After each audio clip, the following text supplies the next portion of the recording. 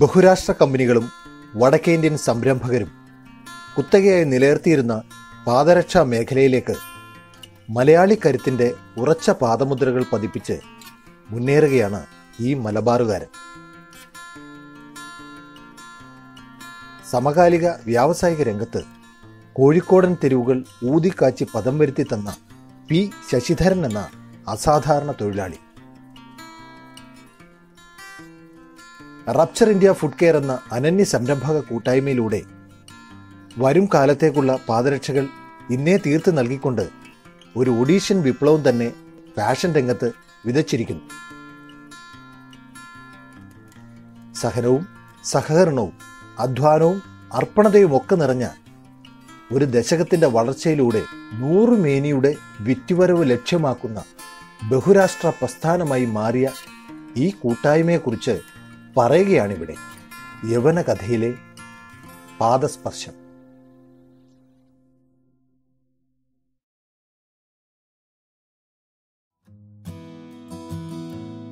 ത്രസിപ്പിക്കുന്ന ചരിത്രങ്ങളും ചിന്തിപ്പിക്കുന്ന ആഖ്യായികളും നിറഞ്ഞ മലബാറിയൻ നഗരമാണ് കോഴിക്കോട്. വൈദേശിക ആധിപത്യത്തിന്റെ സാഗര സാക്ഷിയായി കാപ്പാടും ദേശത്തിന്റെ കഥകൾ തീർത്ത കഥാകാരന്മാരുടെ സ്മൃതി സാന്നിധ്യവും മിഠായി തെരുവും മലബാർ ബിരിയാണിയുമൊക്കെയായി വലുതും ചെറുതുമായ പ്രത്യേകതകൾ നിറയുന്ന നാട്. പോയ കാലത്തിന്റെ വ്യാവസായിക വൽക്കരണത്തിന്റെ പ്രതീകങ്ങളായി പുകയടങ്ങിയ ഓട്ട് കമ്പനികളും ആളനക്കമില്ലാത്ത തീപ്പെട്ടി കമ്പനികളും കായൽപ്പരപ്പിൽ നിശ്ചലമായി ഒഴുകുന്ന മരക്കൂട്ടങ്ങളും ഇന്നും കാണാം. എങ്കിലും ഈ നഗരം വ്യാവസായിക രംഗത്തെ മാറ്റങ്ങളുടെ അതിവേഗ സഞ്ചാരത്തിലാണ്.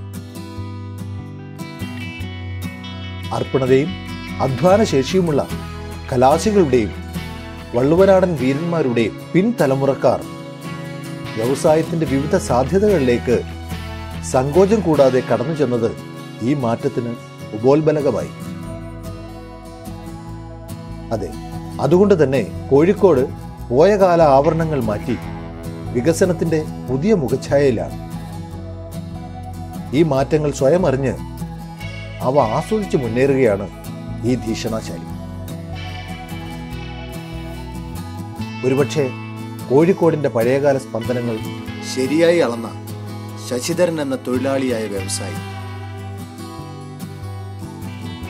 മാത്രമല്ല, ഈ നഗരത്തിന്റെ ഇന്നത്തെ മാറ്റങ്ങൾക്ക് പരോക്ഷമായി പങ്കാളി കൂടിയായി മാറുകയാണ് അദ്ദേഹം. ചായ പകർന്നും വണ്ടി ഉന്തിയും വെയിലുറഞ്ഞ വഴികളിൽ നാടകം കളിച്ചും നടന്ന പഴയകാല സ്മൃതികളിലൂടെ ഒരു പതിവ് സഞ്ചാരം.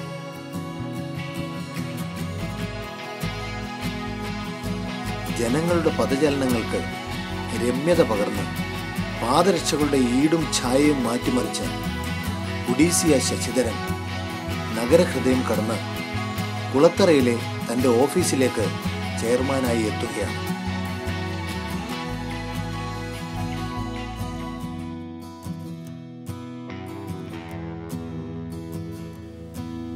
രാജ്യത്തിനപ്പുറത്തേക്ക് വളർന്ന ഒരു വ്യവസായ സംരംഭത്തിന്റെ ചെയർമാനായി ജാടകളില്ലാതെ ഓഫീസ് മുറിയിലേക്ക്.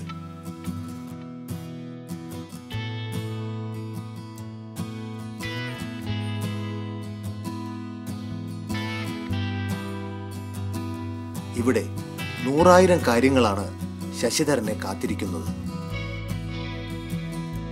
അവയ്ക്കെല്ലാം പദം വന്ന ജീവിതം നൽകിയ അനുഭവത്തിലൂന്നിയ തീർപ്പ്.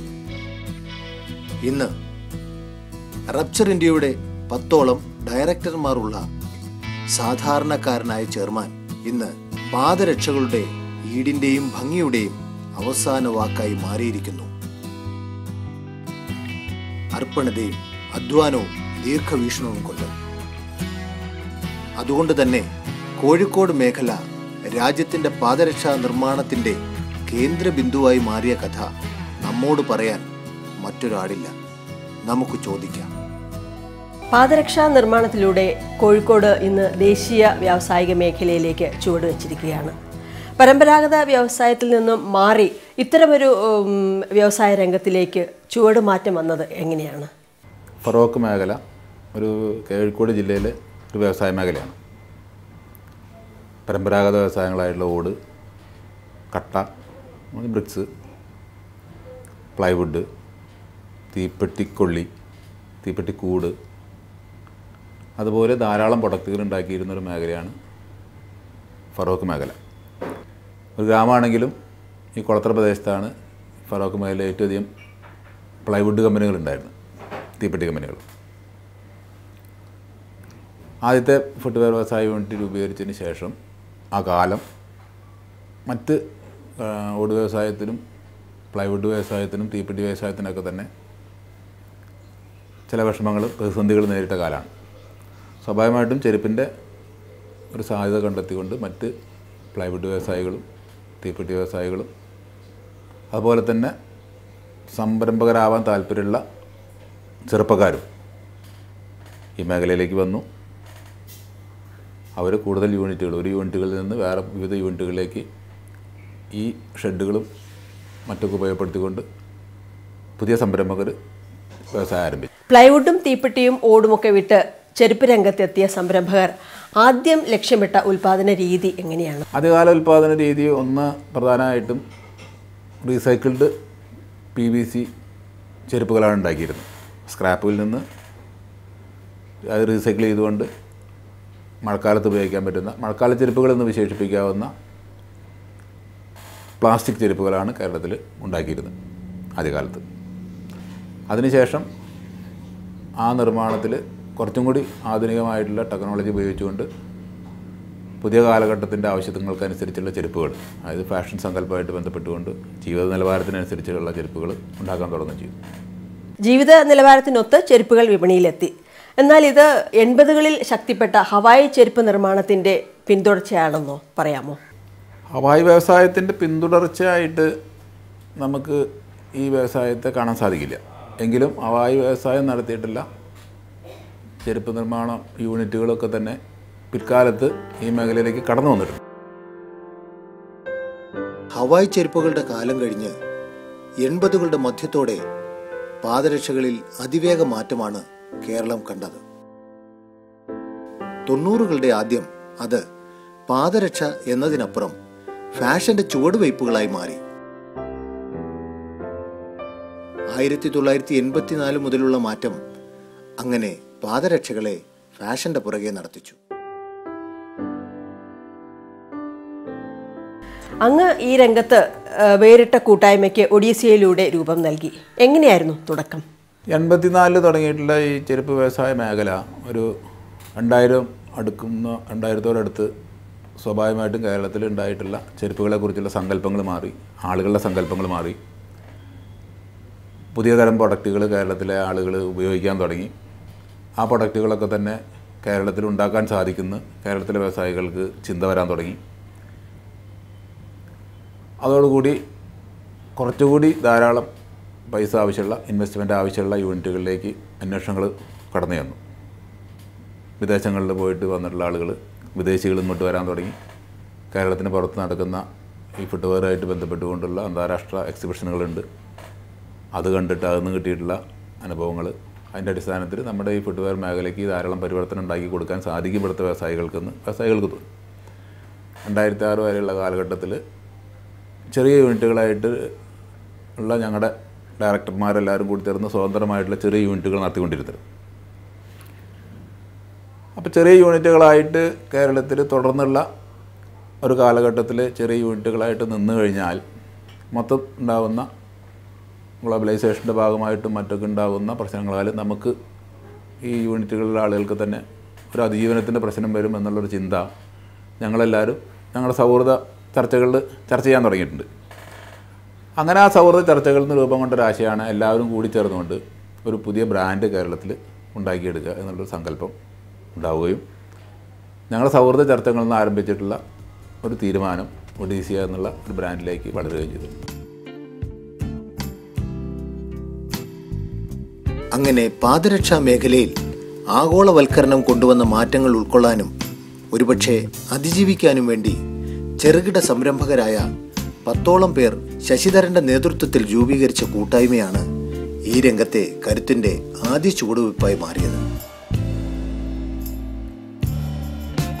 ഓരോ ഡയറക്ടർമാർക്കും പരമാവധി സ്വാതന്ത്ര്യം നൽകി കൂട്ടായ രൂപകൽപ്പനയിലും മാനദണ്ഡങ്ങളിലുമൂന്നി ഒരു ബ്രാൻഡിലുള്ള ഉൽപ്പന്നങ്ങൾ വിപണിയിലെത്തിക്കുവാൻ തീരുമാനിച്ചു. ഒപ്പം നൂതന ഇറ്റാലിയൻ ടെക്നോളജി കൂട്ടുത്തരവാദിത്വത്തോടെ ഉൽപാദന രംഗത്ത് നടപ്പിലാക്കി. മഴക്കാല ചെരുപ്പുകൾ എന്ന് പറയുന്ന റീസൈക്കിൾഡ് PVC ചെരുപ്പുകളല്ല ഉണ്ടാക്കിയിട്ടുള്ളത്. ഒഡീസിയ ആദ്യം ഉണ്ടാക്കുന്നത് കുറച്ചും കൂടി അഡ്വാൻസ്ഡ് ആയിട്ടുള്ള ടെക്നോളജി ഉപയോഗിച്ചുകൊണ്ട് ഇറ്റാലിയൻ മെഷീൻ ഉപയോഗിച്ചുകൊണ്ടുള്ള PU ചെരുപ്പുകൾ, PU സോളുകളിലുള്ള ചെരുപ്പുകളാണ് ഉണ്ടാക്കിയിരുന്നത്. അതുവരെ PVC സോളുകളിലുള്ള ചെരുപ്പുകളാണ് കേരളത്തിൽ ഉണ്ടാക്കിയിരുന്നത്. സോളുകൾ തമ്മിലുള്ള വ്യത്യാസമുണ്ട്. PVC സോളുകൾക്ക് 2 ഉപയോഗങ്ങളാണുള്ളത്. അപ്പോൾ ഞങ്ങളുണ്ടാക്കുന്നത് പോളിയൂറിത്തിൻ എന്ന് പറയുന്ന സോൾ ഉപയോഗിച്ചുകൊണ്ടുള്ള ചെരുപ്പുകളാണ് ഒഡീസിയ എന്ന് പറഞ്ഞുകൊണ്ട് ആദ്യമായിട്ട് കേരളത്തിൽ ഞങ്ങൾ അവതരിപ്പിക്കുന്നു. കേരളീയരുടെ പാദരക്ഷാ സങ്കല്പത്തിന് ഒരു ദശകം മുമ്പ് മാറ്റങ്ങൾ വന്നു. അത് നിങ്ങളുടെ വ്യവസായത്തിന് എന്തെങ്കിലും സഹായകമായി തീർന്നോ?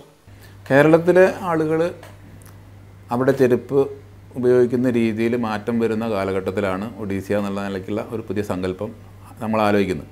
സ്വാഭാവികമായിട്ടും കേരളത്തിലെ ആളുകളുടെ ഈ ചെരുപ്പുകൾ ഉപയോഗിക്കുന്ന രീതി, ചെരുപ്പുകളെക്കുറിച്ചുള്ള സങ്കല്പങ്ങൾ ഒക്കെ തന്നെ മാറി തുടങ്ങിയിട്ടുണ്ട്.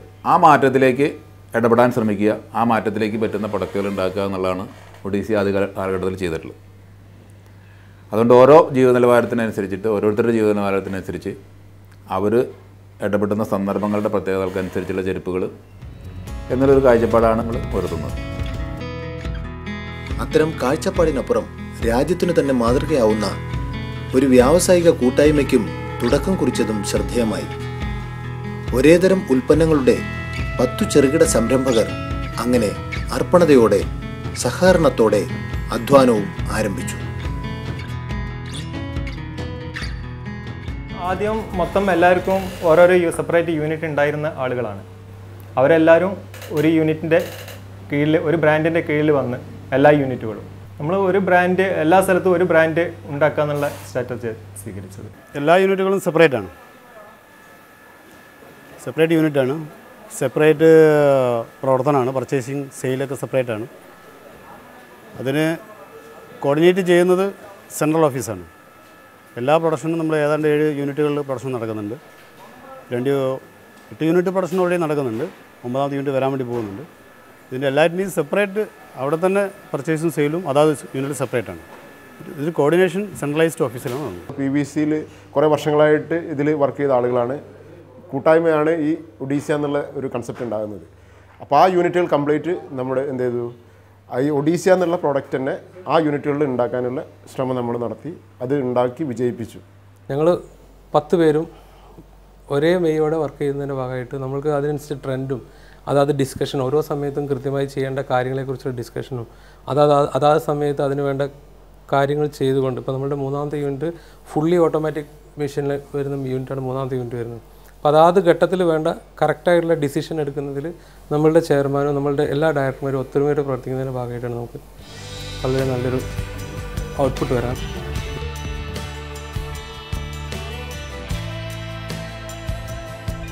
ഈ കൂട്ടായ്മ കോഴിക്കോടിന്റെ വിവിധ ഭാഗങ്ങളിലായി നിലനിർത്തിയിരിക്കുന്ന ചെരുപ്പ് നിർമ്മാണ യൂണിറ്റുകളിലൂടെ വ്യത്യസ്തവും വർണ്ണാഭവുമായ പാദരക്ഷകളാണ് മാർക്കറ്റിലെത്തിക്കുന്നത്. കേന്ദ്രീകൃത മേൽനോട്ട രീതിയിൽ നിർമ്മിക്കുന്ന ഇവ 2 പ്രധാന ഘട്ടങ്ങളിലൂടെയാണ് നിർമ്മിച്ചെടുക്കുന്നത്. ചെരുപ്പുകളുടെ മേൽഭാഗമായ അപ്പറും സോൾ ഭാഗം ഉൾപ്പെടുന്ന ലോവറും.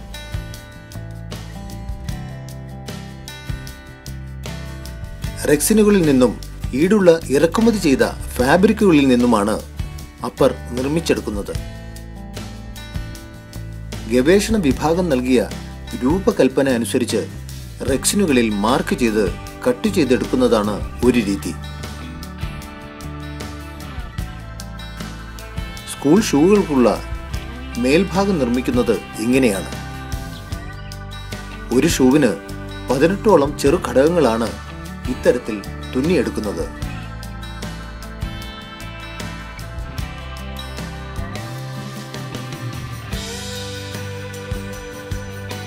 ഡിസൈനും വർണ്ണവൈവിധ്യവുമുള്ള മറ്റപ്പറുകൾ ആദ്യം ക്ലിപ്പ് ചെയ്ത് മാറ്റിയെടുക്കുന്നതാണ് രീതി. വള്ളികൾ പൊട്ടാതെയും വിട്ടുപോകാതെയും നിലനിർത്തുന്നതിനാണ് ഈ ക്ലിപ്പിംഗ്. ഇതിനു പുറമെ സ്ക്രീൻ പ്രിന്റിംഗ് ഉപയോഗിച്ച് അപ്പറിൽ പലവിധ നിറവും ഡിസൈനിങ്ങും നൽകാറുണ്ട്. അതും ചിട്ടയായ രീതിയിലാണ്. ചെറിയ മുദ്രണങ്ങൾ വരെ വളരെ കരുതലോടും കൃത്യതയോടും നിർമ്മിച്ചെടുക്കുന്നു.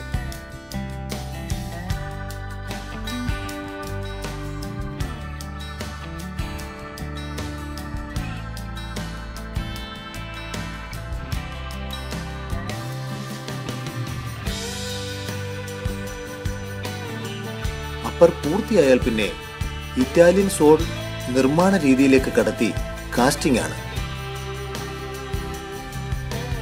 ഇറ്റാലിയൻ ടെക്നോളജിയിലൂടെ കാസ്റ്റ് ചെയ്തെടുക്കുന്നത് പൂർണ്ണമായും യന്ത്ര സഹായത്തിലൂടെയാണെന്ന് പറയാം. ഐനൂർ, പോളിയൂൺ എന്നീ രാസമിശ്രിതങ്ങൾ ശരിയായ അനുപാതത്തിലാക്കി മോൾഡിൽ പമ്പ് ചെയ്ത് ഇറക്കിയാണ് PV ലോവർ സജ്ജമാക്കുന്നത്. ഇവയ്ക്ക് ഇഷ്ടാനുസരണമുള്ള നിറവും നൽകുവാൻ കഴിയും. ഈ മോൾഡിംഗ് മെഷീനിൽ നേരത്തെ കരവിരുതും ശാസ്ത്രീയതയും സമന്വയിപ്പിച്ച് രൂപകൽപ്പന ചെയ്തെടുക്കുന്ന അപ്പറുകൾ ലോഡ് ചെയ്തിരിക്കുന്നു. തുടർന്ന് നിശ്ചിത താപത്തിൽ ലോവറും അപ്പറും തമ്മിൽ കാസ്റ്റ് ചെയ്തെടുക്കുകയാണ്. സമയവും താപക്രമവുമെല്ലാം മെഷീനിൽ നേരത്തെ തന്നെ ഫീഡ് ചെയ്ത് നൽകിയിട്ടുണ്ട്. അങ്ങനെ ഗുണമേന്മയുള്ളതും ഈടുറ്റതുമായ ഉൽപ്പന്നങ്ങൾ റെഡി.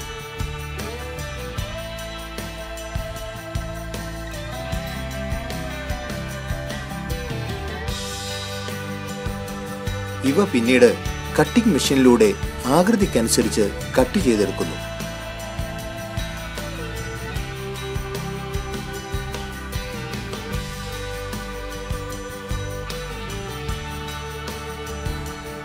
നിറവൈവിധ്യങ്ങൾക്ക് പ്രാധാന്യം നൽകുന്ന യുവിയിലൂടെ കൗമാരത്തെയും യുവജനങ്ങളെയുമാണ് ലക്ഷ്യമിടുന്നത്. നമ്മുടെ യൗവനത്തിനെ കേന്ദ്രീകരിക്കുക എന്നുള്ള ഒരു കാഴ്ചപ്പാടാണ് ഉണ്ടായിരുന്നത്. അതുകൊണ്ട് തന്നെ ഞങ്ങളുടെ ആദ്യത്തെ ക്യാപ്ഷൻ യുവത്വത്തിൻ്റെ ചുവടുവെപ്പ് എന്നുള്ളൊരു ക്യാപ്ഷനിലാണ് ആദ്യം മാർക്കറ്റ് ചെയ്തിട്ടുള്ളത്. കാരണം കേരളത്തിലെ എല്ലാ വിഭാഗം ജനങ്ങളെയും ടാർഗറ്റ് ചെയ്തുകൊണ്ട് ഒരു പ്രൊഡക്റ്റ് കേരളത്തിൽ വികസിപ്പിച്ചെടുത്തുകൊണ്ട് മാർക്കറ്റ് ചെയ്യാനുള്ള ബുദ്ധിമുട്ടുകൾ ഉണ്ടായിരുന്നു. യുവാക്കളെ ലക്ഷ്യമിട്ടതിന് ശേഷം ഉള്ള മറ്റു ഉൽപ്പന്നങ്ങൾ എന്തൊക്കെയായിരുന്നു? അതിനുശേഷം ഒഡീസിയ PVC സോളുകൾ ഉപയോഗിച്ചുകൊണ്ട് സ്കൂൾ കുട്ടികൾക്കുള്ള ക്ലാസ്മേറ്റ് എന്ന് പറഞ്ഞൊരു പ്രൊഡക്റ്റ് ഉണ്ടാക്കാൻ തുടങ്ങി. പിന്നെ TPR സോൾ ഉപയോഗിച്ചുകൊണ്ട് ടഫ് എന്ന് പറയുന്ന ഒഡീസിയുടെ ഒരു ഉപബ്രാൻഡ് വരാൻ തുടങ്ങി. അങ്ങനെ ഇപ്പോൾ ഞങ്ങൾ ധാരാളം സോളുകൾ ഉപയോഗിച്ചുകൊണ്ട് PVC ഉപയോഗിച്ചുകൊണ്ട് TPR ഉപയോഗിച്ചുകൊണ്ടുള്ള സോളുകൾ ഉപയോഗിച്ചുകൊണ്ട് പിന്നെ PVC സോൾ ഉപയോഗിച്ചുകൊണ്ടുള്ള ചെരുപ്പുകളൊക്കെ ഉണ്ടാകും. ഞങ്ങൾക്ക് ഇപ്പോൾ നിലവിൽ 7 യൂണിറ്റുകളാണ് ഞങ്ങൾക്കുള്ളത്. ആ 7 യൂണിറ്റുകളും ഒഡീസിയ എന്ന് പറയുന്ന പ്രൊഡക്റ്റിൻ്റെ വിവിധ തരത്തിലുള്ള പ്രൊഡക്റ്റുകൾ ഉൽപ്പാദിപ്പിക്കുന്നുണ്ട്. അങ്ങനെ പല നിറത്തിലും വർണ്ണത്തിലും പാക്ക് ചെയ്ത് വിപണിയിലെത്തിക്കുന്ന ഇവ പലവട്ടം ക്വാളിറ്റി ടെസ്റ്റിങ്ങിനും വിധേയമാക്കുന്നു. ലോവറിന്റെ ഈട്, മിശ്രിതക്കൂട്ട്, അപ്പറിലെ ക്ലിപ്പിങ്ങിന്റെ ക്ഷമത എന്നിവയാണ് കൂടുതലായും പരിശോധിക്കുന്നത്. ക്വാളിറ്റി നമ്മൾ എവരിഡേ ക്വാളിറ്റി ചെക്ക് ചെയ്യുന്നുണ്ട്. അതിന് ക്വാളിറ്റി ചെക്കിംഗ് സംവിധാനങ്ങളുണ്ട്. അത് നമ്മൾ ഈ മെറ്റീരിയൽ ഒരു ദിവസം രാവിലെ പ്രൊഡക്ഷൻ തുടങ്ങുന്ന സമയത്ത് രാവിലെ തന്നെ ഫസ്റ്റ് മെറ്റീരിയൽ ഫീഡ് ചെയ്യുന്ന സമയത്ത് തന്നെ അത് ചെക്ക് ചെയ്തതിന് ശേഷം മാത്രമാണ് നമ്മൾ പ്രൊഡക്ഷൻ സ്റ്റാർട്ട് ചെയ്യുന്നത്. പിന്നെ അതിന് ശേഷം അതിൻ്റെ സോള് നമ്മൾ ടെസ്റ്റ് ചെയ്യാൻ വേണ്ടി അതിൻ്റെ ടെസ്റ്റിംഗ് പിന്നെ ലാബറട്ടറീസിലേക്ക് അയക്കും. നമ്മൾ ഓരോ ഘട്ടത്തിലും ക്വാളിറ്റി ചെക്ക് ചെയ്തിട്ടാണ് നമ്മൾ പ്രൊഡക്ഷനിലേക്ക് വരുന്നത്. പ്രൊഡക്ഷൻ കഴിഞ്ഞിട്ട് എല്ലാ വർക്കും കഴിഞ്ഞ് പാക്കിങ്ങിന് മുമ്പേ ഫുൾ ക്വാളിറ്റി അഷുറൻസ് നൽകിയിട്ടാണ് നമ്മൾ പാക്ക് ചെയ്യുന്നത്. ഞങ്ങളിപ്പം മാർക്കറ്റിൽ ഉണ്ടായിക്കൊണ്ടിരിക്കുന്ന ചെരുപ്പുകളിൽ നിന്ന് വ്യത്യസ്തമായിട്ടുള്ള പാറ്റേണും വ്യത്യസ്തമായിട്ടുള്ള ഞങ്ങൾ തന്നെ ഡെവലപ്പ് ചെയ്തെടുത്ത കളേഴ്സും ഞങ്ങൾ തന്നെ ഡെവലപ്പ് ചെയ്തെടുത്ത പല പുതിയ പുതിയ മോഡൽസും പുതിയ കൺസെപ്റ്റ് തന്നെ ഇറക്കാൻ വേണ്ടി ഒഡീസിയക്ക് പറ്റിയിട്ടുണ്ട്. അതായിരിക്കാം ചിലപ്പോൾ ജനങ്ങൾ ഇത്ര പെട്ടെന്ന് ഞങ്ങളെ സ്വീകരിക്കാനുണ്ടായ ഒരു കാരണം. പല രൂപങ്ങളിലും ഭാവങ്ങളിലും പുറത്തിറങ്ങി ഇവ ജനാംഗീകാരം പിടിച്ചുപറ്റുമ്പോൾ കൂട്ടായ്മയുടെ രൂപകൽപ്പന മികവിലേക്കു കൂടി വിരൽ ചൂണ്ടുകയാണ്. കാലിക ആവശ്യവും ജനങ്ങളുടെ മാറ്റവും അറിഞ്ഞാണ് ഓരോ ചെരുപ്പും ഡിസൈൻ ചെയ്യുന്നത്. ഇന്ന് 150-ലധികം ഡിസൈനുകളാണ് ഈ ബ്രാൻഡിൽ നിന്നും പുറത്തിറങ്ങുന്നത്. എല്ലാം ഡയറക്ടർ ബോർഡിന്റെ കൂട്ടായ തീരുമാനത്തിലൂടെ. അത് നമ്മൾ ഡിസൈൻ എന്ന് പറയുന്നത് ഡിസൈൻ പ്രത്യേക ഡിപ്പാർട്ട്മെൻ്റ് ഉണ്ട്. ആ പ്രത്യേക ഡിപ്പാർട്ട്മെൻറ്റ് മാർക്കറ്റിങ്ങിന് പ്രത്യേക ഡിപ്പാർട്ട്മെൻ്റ് ഉണ്ട്. മാർക്കറ്റിംഗ് ഡിപ്പാർട്ട്മെൻറ്റ് സർവേയുടെ ഭാഗമായിട്ടാണ് നമ്മൾ പുതിയ ട്രെൻഡ് നമ്മൾ ക്രിയേറ്റ് ചെയ്യുന്നത്. പുതിയ ട്രെൻഡ് ക്രിയേറ്റ് ചെയ്യുന്നതിൻ്റെ ഭാഗമായിട്ട് പുതിയ ഡിസൈൻ രൂപം കൊടുക്കുന്നുണ്ട്. ആ പുതിയ ഡിസൈൻ അത് സെൻട്രൽ ഓഫീസാണ് തീരുമാനിക്കുന്നത്. ഏത് യൂണിറ്റിൽ അത് പ്രൊഡക്ഷൻ ചെയ്യണമെന്ന് തീരുമാനിക്കുന്നത് സെൻട്രലൈസ്ഡ് ആയിട്ടുള്ള ഒരു ഡിസൈനിങ് സെൻ്ററാണ്. അതിന് ഞങ്ങൾക്കൊരു R&D ഡിപ്പാർട്ട്മെൻ്റ് ഉണ്ട് ഡിസൈനിങ്ങിന് മാത്രമായിട്ട്. അവരുടെ ജോലി എന്ന് പറഞ്ഞാൽ സ്ഥിരമായിട്ട് പുതിയ അതായത് ഇൻ്റർനാഷണൽ സ്റ്റാൻഡേർഡാണ് ഞങ്ങളെ ഒരു കൺസെപ്റ്റ് തന്നെ. ഇൻ്റർനാഷണൽ എന്നാൽ പാദരക്ഷകളിൽ അന്താരാഷ്ട്ര നിലവാരം എന്നാണ് നമ്മുടെ ഒരു ക്യാപ്ഷൻ തന്നെ. അതിനനുസരിച്ചുള്ള ഡിസൈനുകളാണ് നമ്മൾ ഡെവലപ്പ് ചെയ്തത്. ആ ഡെവലപ്പ് ചെയ്തത് കാരണം നമ്മളെ പ്രൊഡക്റ്റ് മേടിക്കുന്ന ആളും അതൊരു ഇൻ്റർനാഷണൽ പ്രൊഡക്റ്റാണെന്നുള്ളൊരു ധാരണ അതിൻ്റെ ക്വാളിറ്റിയിലും അതിൻ്റെ കളറിലും എല്ലാ മേഖലയിലും ഞങ്ങളത് കാത്തു സൂക്ഷിക്കുന്നുണ്ട്.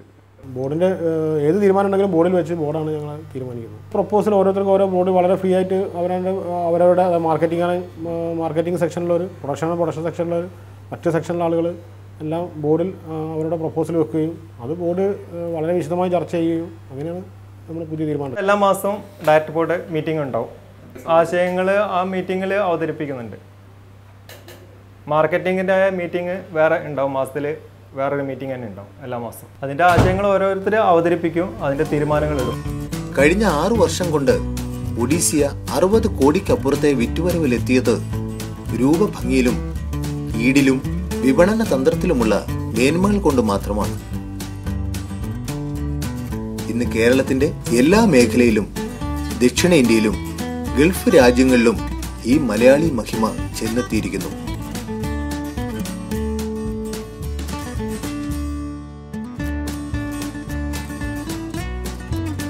ഇപ്പോൾ ഞങ്ങൾ തമിഴ്നാട്ടിലേക്ക് ചെരുപ്പ് അയക്കുന്നുണ്ട്, കർണാടകത്തിലേക്ക് ചെരുപ്പ് അയക്കുന്നുണ്ട്, ഗൾഫ് രാജ്യങ്ങളിലേക്ക് ചെരുപ്പ് അയക്കുന്നുണ്ട്. ആഗോളവൽക്കരണത്തിന്റെ ഭാഗമായി നിരവധി ഉൽപ്പന്നങ്ങൾ നമ്മുടെ കേരളത്തിലെത്തുന്നുണ്ട്. ചൈനീസ്, തായ്വാൻ തുടങ്ങിയവയൊക്കെ. ഇത് നമ്മുടെ ഉൽപ്പന്നങ്ങൾക്ക് എന്തെങ്കിലും ഭീഷണിയായിട്ടുണ്ടോ? ആഗോളവൽക്കരണത്തിൻ്റെ ഭാഗമായിട്ട് ഇന്ത്യയിൽ ഇപ്പോൾ ഫുട്വെയർ മേഖലയിൽ മാത്രം എടുക്കുകയാണെങ്കിൽ തന്നെ ധാരാളം ബ്രാൻഡുകൾ ഇന്ത്യയിലേക്ക് കടന്നു വന്നിട്ടുണ്ട്. ഇപ്പോൾ ഏറ്റവും പുതിയ ഒരു സിംഗിൾ ബ്രാൻഡുകളുടെ ഭാഗമായിട്ട് അതിൽ പ്രധാനമായിട്ടും ഈ ചെരുപ്പുകളുടെ ബ്രാൻഡുകളാണ് കൂടുതലായിട്ട് ഇന്ത്യയിൽ ആരംഭിക്കാൻ പോകുന്ന ആളുകളെന്ന് തോന്നുന്നുണ്ട്. ചൈനീസ് പ്രൊഡക്റ്റുകളുണ്ട്. പക്ഷെ ഇവർക്ക് ഉള്ളൊരു പരിമിതി, പക്ഷെ അവർ ആ പരിമിതി മറികടക്കാനുള്ള ശ്രമം നടത്തുന്നുണ്ട്. കേരളത്തിൻ്റെ ഒരു കാലാവസ്ഥയ്ക്കും കേരളത്തിൻ്റെ ഒരു രീതിക്കും കേരളത്തിൻ്റെ ആളുകളുടെ ഒരു പെരുമാറ്റ രീതിക്കും അനുസരിച്ചുള്ള പ്രൊഡക്റ്റുകൾ അവർക്ക് സങ്കല്പിക്കാൻ സാധിക്കുന്നതിനേക്കാൾ എളുപ്പത്തിൽ നമുക്ക് സങ്കല്പിക്കാൻ സാധിക്കുന്നുണ്ട്. കേരളീയർക്ക് നമ്മുടെ സ്വന്തം ഉൽപ്പന്നങ്ങളോടൊരു മമത കുറവുണ്ടോ?